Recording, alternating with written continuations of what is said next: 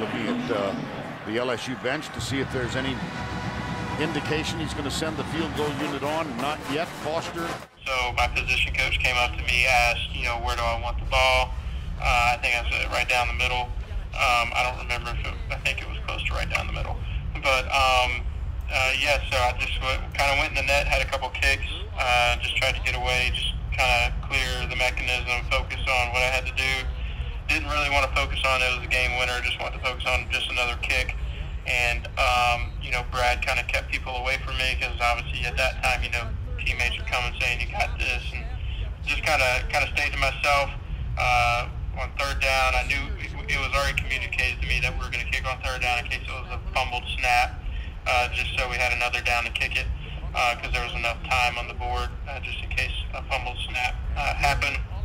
And so, or there was no time on the board because we were in overtime.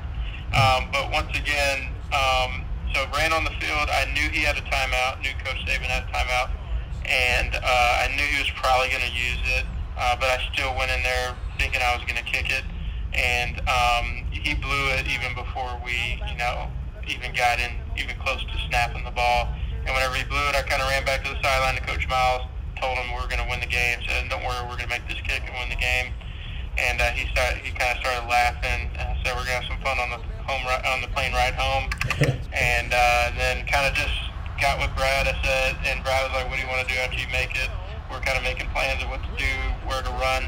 And we went back out there, knew we were going to kick it, already had faith that we were going to make it, and drilled it down the middle, and we just kind of ran off into the night together.